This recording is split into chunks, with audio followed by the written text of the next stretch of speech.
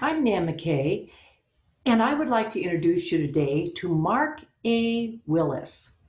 Mark is the Senior Policy Fellow at New York University's Furman Center for Real Estate and Urban Policy, conducting research, writing, and speaking on such urban-related policy issues as affordable housing, housing finance reform, community development, lending and investment, and the Community Reinvestment Act.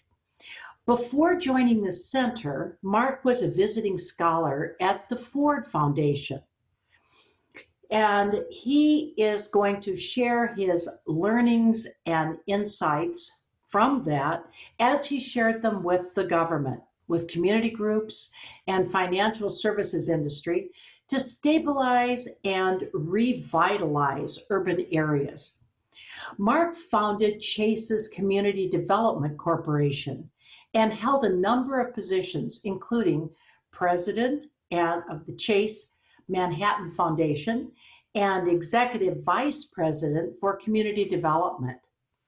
And prior to that, Mark served as deputy commissioner for development in New York City's housing department in the mid 1980s as the city started rebuilding its housing stock under Mayor Cook.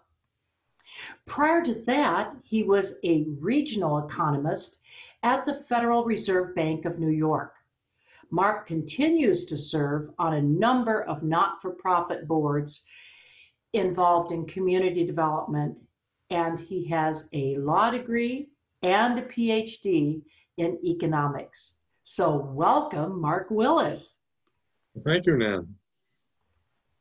We're very happy to have you, and you're a fellow of the Academy of Housing and Communities, which means that you are recognized for your achievements in this field.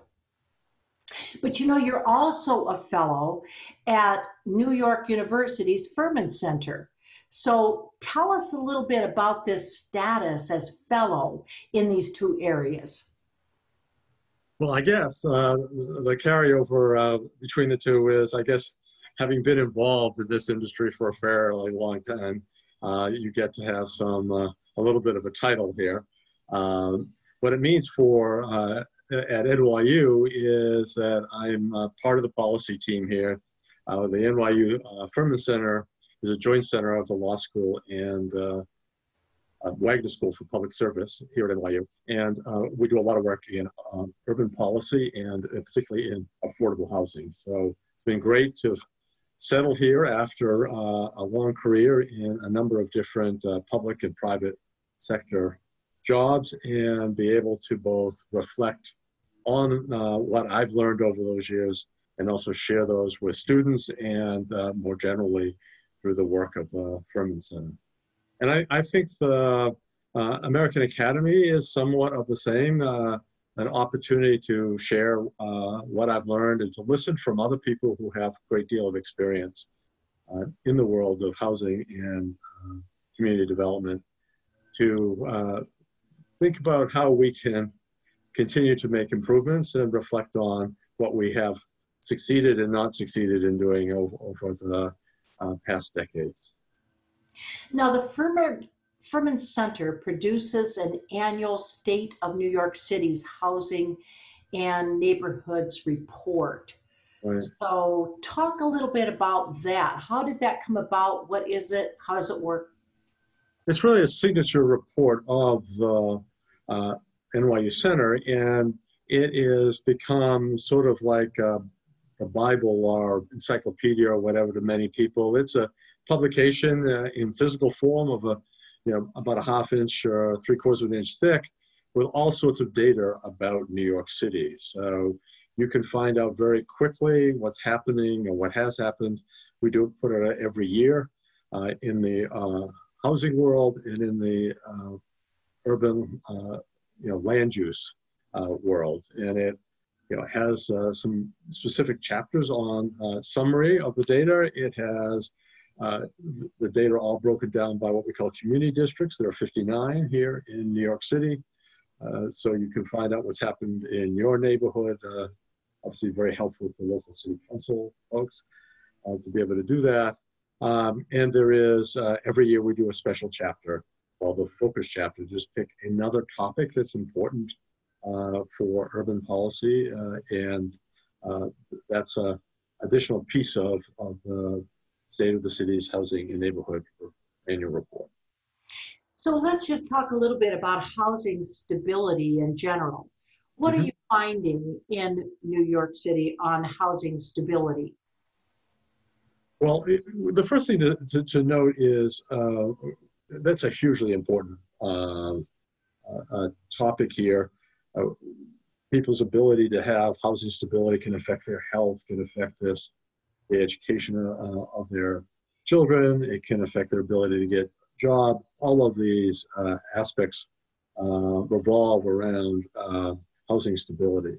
So the data we have in the State of the City's Housing and Neighborhood report is always, it relies on publicly available data. You know, we've compiled it in a way to make it more useful. So it's not, it's giving you longer term trends. It's not telling you exactly what's happening now. Obviously with COVID, this has become a huge issue. There's a lot of concern about evictions in the city. We're in an eviction moratorium at this point. So some of the problems here are being delayed, if not resolved. But obviously, it's very important for people to be able to, families, to be able to have a stable home, to have, as I said, a platform for health, education, and employment. So is that your primary current focus regarding local housing solutions, kind of what's happening during COVID at this point? So we have, I think you may be alluding to our website called localhousingsolutions.org that we put together starting a number of years ago to help localities develop a local housing strategy. And the way we made that happen is we formed a community of practice on local housing policy and brought together 14 experts from across the country over the course of 2 years and 5 meetings to talk about what are the key issues that localities are facing. Particularly at that point, we're focused on localities with high housing costs. And out of that, we developed a website called localhousingsolutions.org, which is a single source for localities to go and look at and learn about what the issues and what the potentials are for their locality to address the affordable housing challenges. There are over 80 policies in there. They're divided into what we think are the 4 key categories to think about, are the pillars of increasing the supply of affordable housing, increasing the supply of housing overall to take the pressure off the affordable housing stock, to help people stay in their homes and help people find good quality housing. So if, you know, from the staff person in some city where the mayor says, I know affordable housing is a problem, tell me what to do, to cities that have fairly advanced affordable housing strategies and programs and have implemented those programs and policies. This is a source to go to see what is the scope of what's possible and to think about what's most applicable to their locality. So Mark, it seems like you're going outside of New York, is that right? That's correct. You know, our expertise traditionally, you know, we focus, and we still do focus a lot on New York. We have some very special data databases that we've developed that are for New York City. We were talking before about stability. We have put together some very interesting work and continue to on evictions data. But we also know that the lessons we learned in New York can help people across the country, and shocking to people across the country is we actually know that we can learn from them as well. So it's important to be involved and be working with people across the country. And also, you know, obviously federal policy matters. So where we have a particular expertise in New York City, we are very much involved in housing policy and helping improve the state of housing policy across the country. Well, New York has been so much in the news because of COVID as we kind of worked Mhm. our way through that over the last few months for the rest of the country, looking at New York. And I'm wondering what the effect is you're seeing on people leaving the city in New York, what you think the effect will be on whether that's going to Mm. be a center that comes back and what happens with the housing around it Right, now, the jobs, right, the whole big picture. Tell us, right. Yeah, tell us no, no. what about that. Yeah, I think everybody is wondering about that. And as I'm quick to say, I'm not in the forecast business, but there's a lot of ways to think about this to be helpful and understanding better what the outcomes are. First of all, and the most important thing is remember the resilience of New York City. I've been in New York City since the 70s, and obviously the city was in deep decline then. It lost over 600,000 jobs between 69 and 76, a million in population between 70 and 80. So it's a very, very tough time. And that's when I was working in the early 80s for the Koch administration to start what was then called the 10-year housing plan and rebuild the city.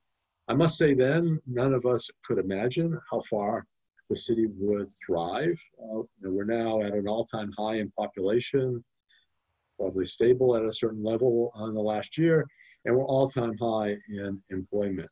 Cities have become fashionable, and New York was at one of the major cities, sometimes called superstar cities in the country. So the question really is, what is COVID? How is that going to change it? We look at history, New York City's always come back. So I can be very optimistic in the long run. We can look at the bombing of the World Trade Center, and early in 2000, people said New York will never build another skyscraper. People will never go up in another skyscraper. That just turns out not to have been true. People adjusted fairly quickly. And in fact, there's an exhibit that you can see online at a museum called Skyscraper Museum. The website skyscraper.org. It's a little plug for my wife, who's the founder and director of that museum. Looking at the super tall buildings in the world, those buildings are as tall as the Empire State Building or taller. And the city in the world that has the most of those is New York City. So, if you predicted it after the bombings that New York would be there, no one would believe you. So there's got to be a basic faith here and respect that New York has always come back. So the question is, how will it come back? Will we have as much office space? Need that? Will those buildings, some of the older ones, be converted into residential? Certainly some hotels will seem likely to get converted to affordable housing. The city will look different. People may not go to work every day, go to an office every day. There are lots of things that's hard to tell. Some of those trends were happening anyway. I would be basically, assuming that we have a vaccine and people can feel safe traveling to work. I think we'll find New York will reinvent itself one more time.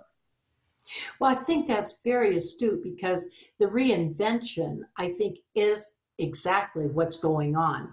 As we look at more and more companies with remote workers and more people that like to be remote workers, you wonder what the cities are going to look like. And especially when you're looking at New York City and Los Angeles, the two kind of epicenters of big buildings and skyscrapers and all these Right.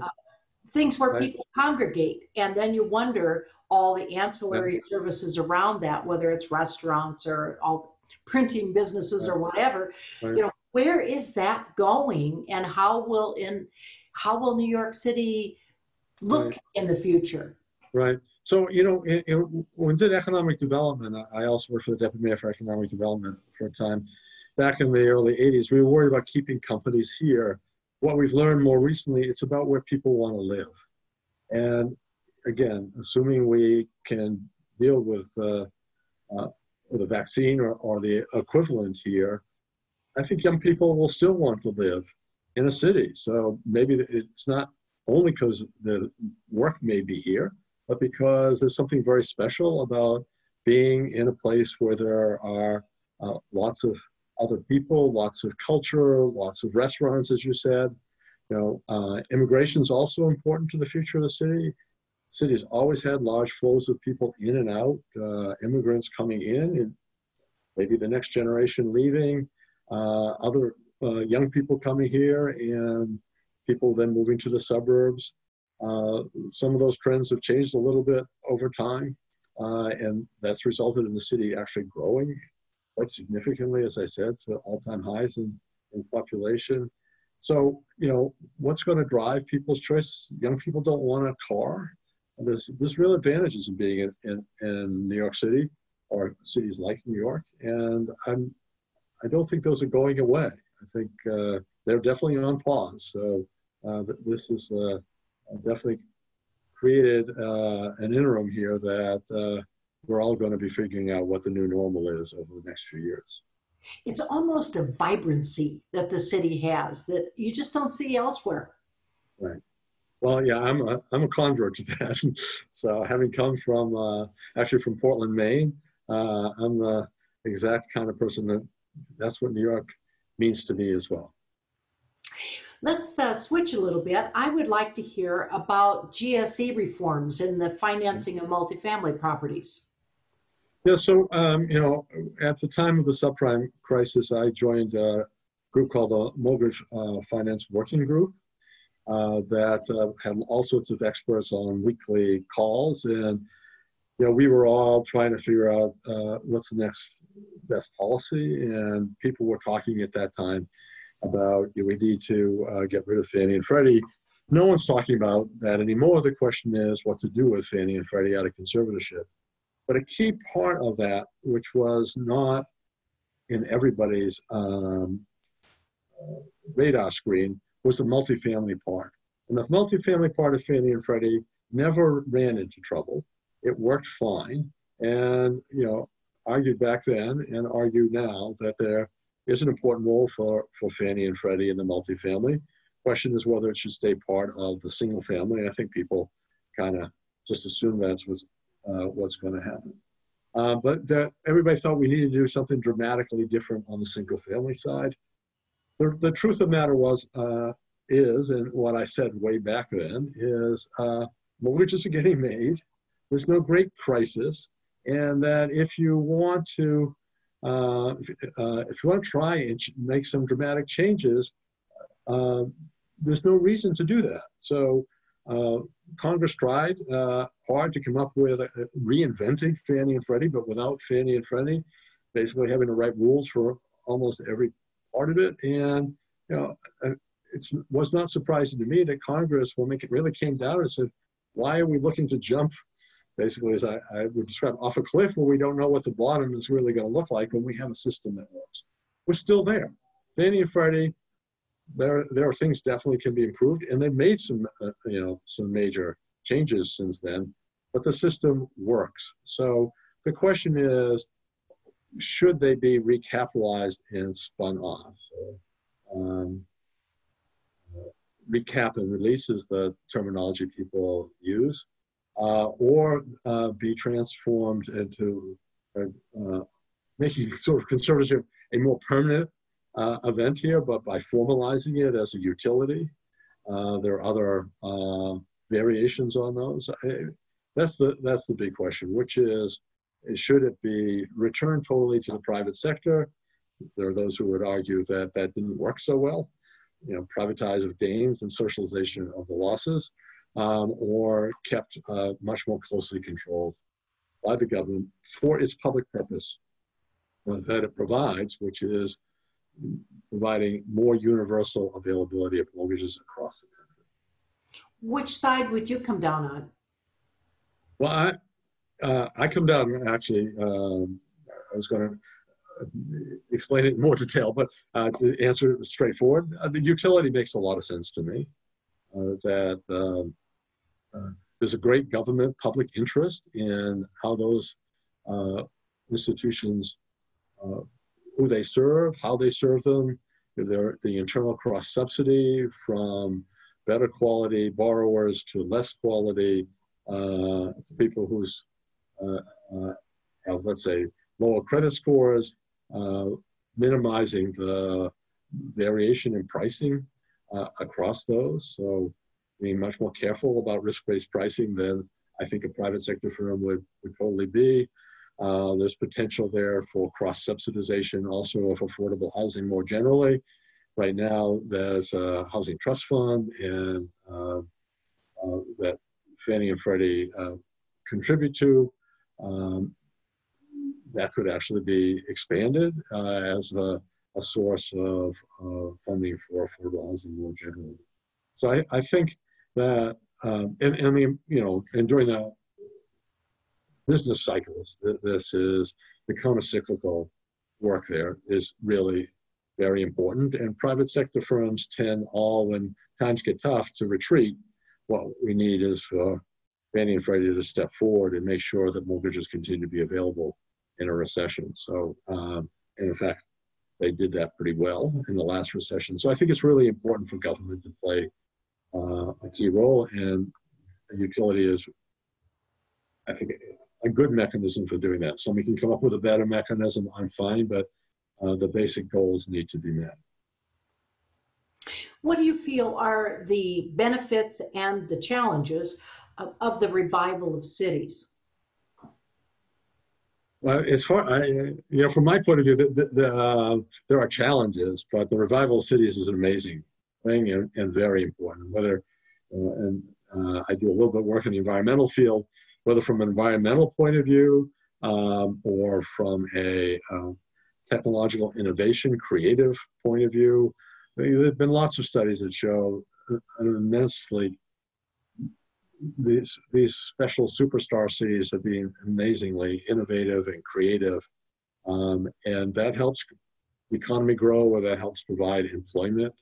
The challenges are, we're now really focused on racial equity. We have areas in the cities that have been neglected for a long time, mainly minority areas. We need to focus on those and make sure that all communities in the city are areas of opportunity, whether that's opportunity for good health, opportunity for jobs, opportunity for education.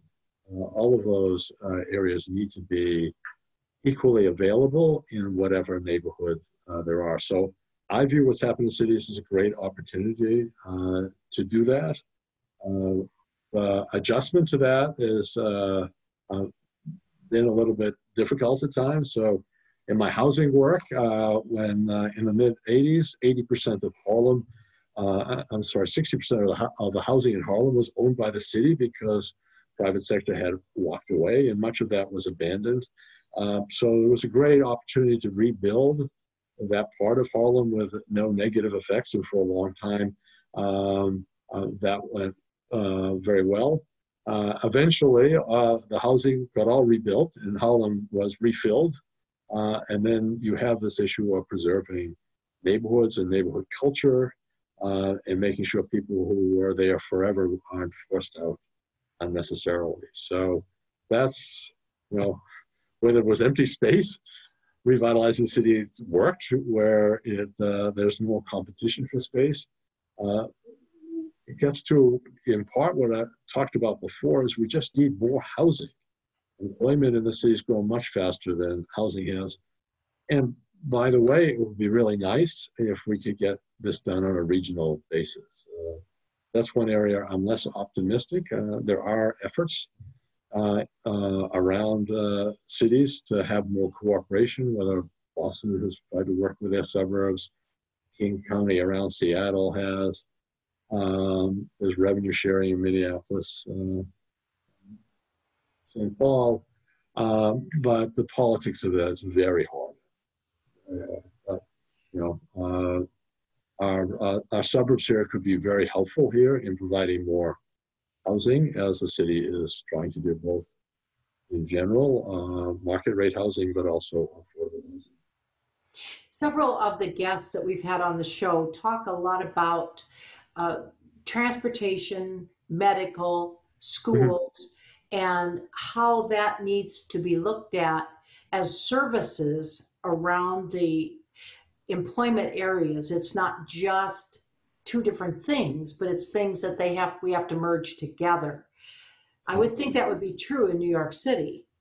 Well, transit-oriented development, TOD, is a very, very important idea. The idea that we have commuter rail that goes to parking lots instead of multifamily housing, hopefully of mixed income, is something that is slowly changing. New Jersey's been quite aggressive in that area, and there are suburbs of New York where you're seeing a lot more development around train stations. That just makes sense, and again, it makes it easier not to have a car or to rely on a car so much.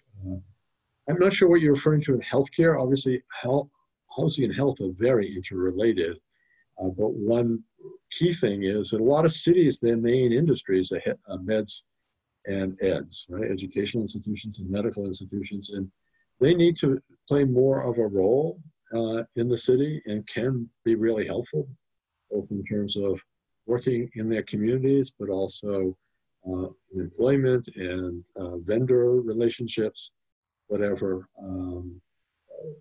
There needs to be thinking about that.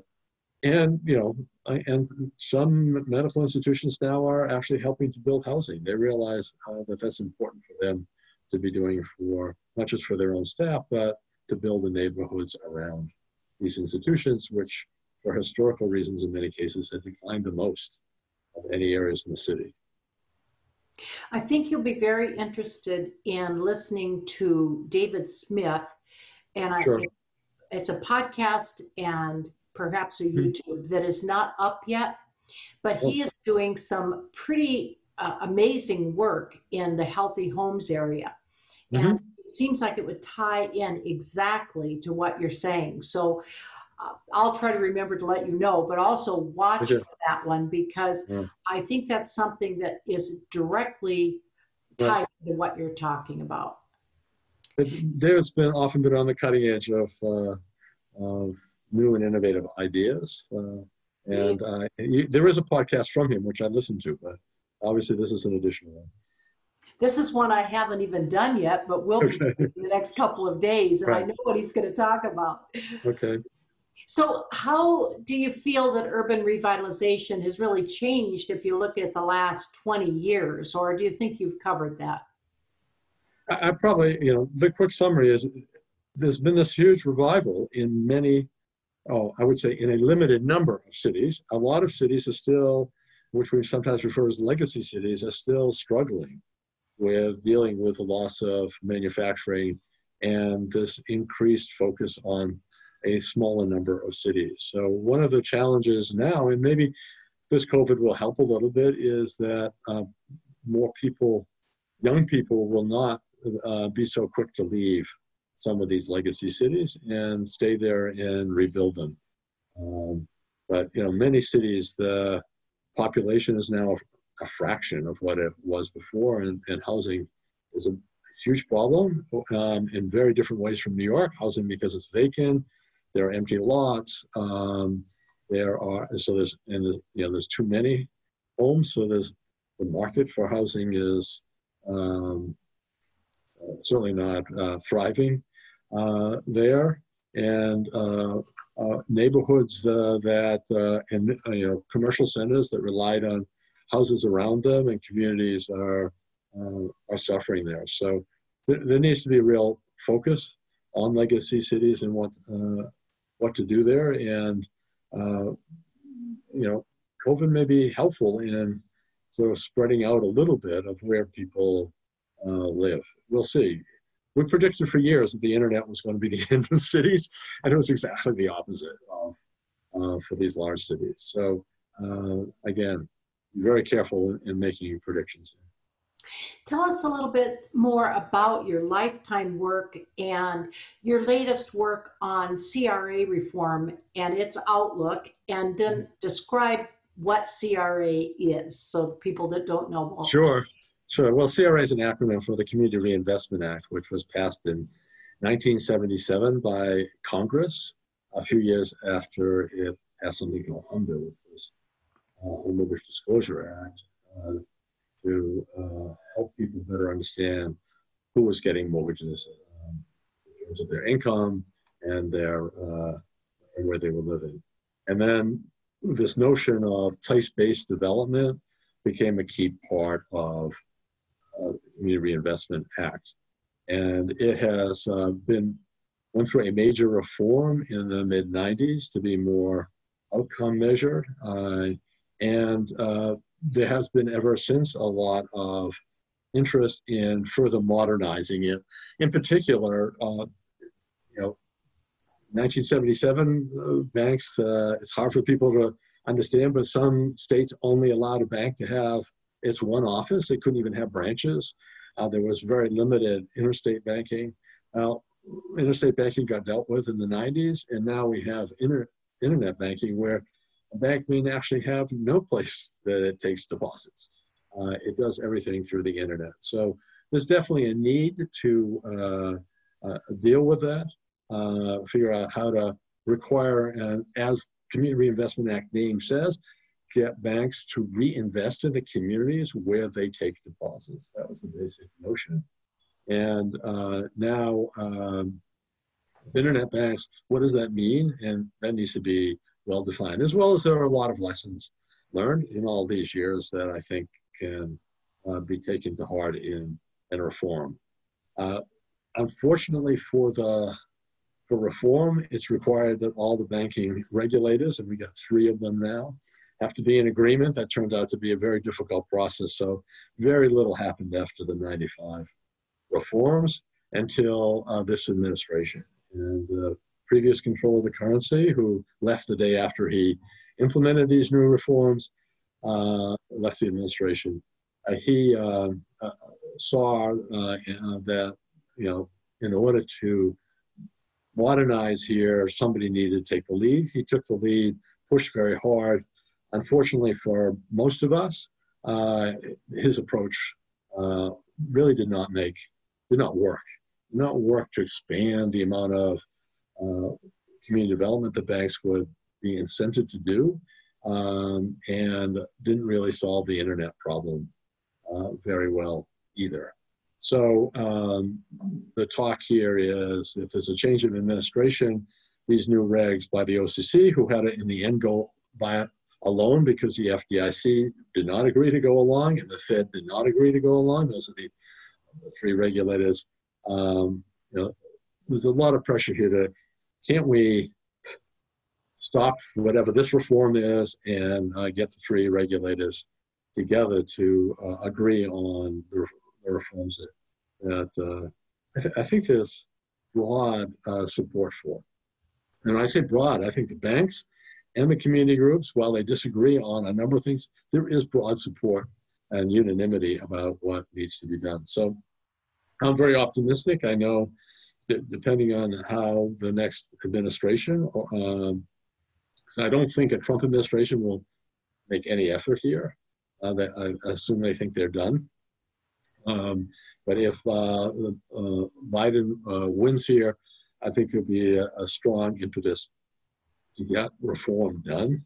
And I would predict it will take at least a year or 2, given how fast they've moved in the past. And I think, as I said, there's enough consensus here to actually make something happen that will improve CRA. You can criticize lots of things about it, but it has made a big impact. Certainly in my previous institution in Chase, I used to say if CRA hadn't been there, I would not have had a job.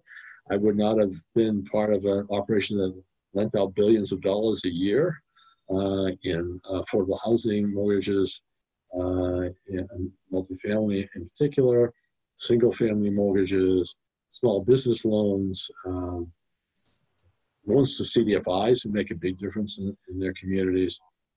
All of that has followed from passage of the CRA. And that's pretty much what your experience was with Chase Manhattan Foundation? Yeah, well, the foundation was interesting. And I would say, that was more description of what happened in community development overall. The foundation, like all foundations, needs to think about where it wants to focus its efforts. And one of the key areas was education. And, I've often said, the best affordable housing program is a good job. The best community development program is education and helping the children. But my work learning as head of the foundation was how hard it is to make progress on the education side. We often go around and see some amazing principles, amazing stories, but scaling that up for whatever reason has been really hard for this country to do. And it's something really important for trying to transform the lives of children who are born in neighborhoods that we now talk about as your zip code is your destiny. It shouldn't be. Your zip code should be your destiny, and that destiny should be great because your zip code is great. And that's why I was talking before about making sure that every neighborhood is a neighborhood of all. That was certainly true back in the era of public housing, where, if you had that address, then that definitely pigeonholed you. Right. Well, public housing is really interesting and desperately needs money to fix buildings up that are 50, 60, 70 years old. It really started in the 1930s and got going. After the Second World War, a lot was built yet. It's very old. And unfortunately, what we've learned is government owning housing doesn't mean it's going to be well treated. And that needs to be a focus now. But many people don't realize that housing authority, certainly in New York City, you had to have a job to even get in. It was viewed as a temporary, stepping stone for people, and to make sure that children had access to light and air and an opportunity to do well. And we've let a lot of those properties deteriorate. And we've actually, made them less viable as communities. And a lot of people in there are disabled and elderly. Understandable, those are the folks that aren't going to leave. Most of the people can do work, but we need to fix up those buildings, and we need to make sure that those communities are integrated with the communities around them. Again, so everybody can have an opportunity to thrive. How do you feel you have bridged theory and practice, both in the public and private sectors? That's a great question, and that is what I view that I kind of bring here. So obviously all that education I describe a little bit as the theory, although certainly the economics is, and to some extent the legal is. But I've existed in many different situations in the public sector, the private sector, and I've always tried to bring to those discussions both a sense of a bigger picture in what I'll call the theory part of it, and also be very, very practical about what can be done. And by bringing those people from all sides together, you can often find solutions to problems that elude you without that kind of understanding of the big picture, and being very practical about the world we live in and what can be done given the systems that we're in. What do you feel is the biggest challenge in the housing and communities arena today? Well, we've probably gone and mentioned those, but we don't have enough affordable housing. It's people have pushed and said housing is a right. There was the 1949 Housing Act. Everybody's entitled to decent affordable housing. We haven't achieved that. And we need to keep working how to do that in our system. To those who think that public housing is a solution, I think, the experience with public housing is a little bit sobering there. To those who think that the private sector can do it, I don't think we're seeing that happen here. So it's got to be some combination of public-private partnership and public policies. One thing of particular importance here, and there's a lot of talk about it, local zoning. We need more supply. Everything that somebody tries to build housing should not be able to be thwarted so easily as it is now. And as a result, the housing stock we have is becoming more and more expensive. With all you've done, if there's a life lesson to pass along to younger people, and I'm talking about people probably in their 20s, Mm-hmm. what would it be for you? Well, I'm going to change that slightly and just say, I think that the young people in their 20s is an amazing generation. They've been growing up in a very diverse world. They don't see all of the lines between people, and what they should do is stay with that, because I think that that can be transformational if people really are open to diversity and open to making sure that everybody prospers here, not just a few. I so agree with you. Is there anything else you'd like to say to our listeners? No, I think that we've covered here. I think basically, I'd like to say something profound and some great prediction here, but I think COVID is, as I said, very sobering. I don't think we really know how this will play out totally on the economy and on our cities. But I do know we need to really focus on this issue of making sure people have safe and affordable housing, where, it started off talking about housing instability. That's, no pun intended, that's a foundation for a thriving society and for thriving people, is that people have a place to live that is decent and affordable. So that remains a huge effort. And you can't separate the whole issue of racial equity from our history here. So dealing with those two issues is really important. Well, Mark, thank you so much for your participation. I'm so glad you are the person out there that's bridging theory and practice, because, you could get into an ivory tower and not ever look at how it really plays out. And you seem to be looking at both sides. Right.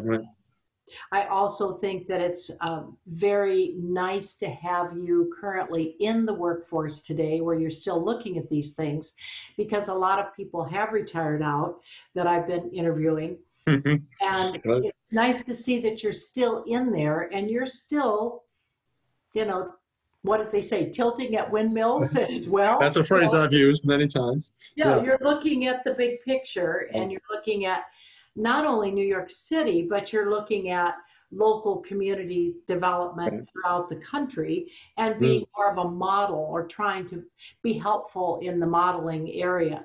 I really appreciate you doing that.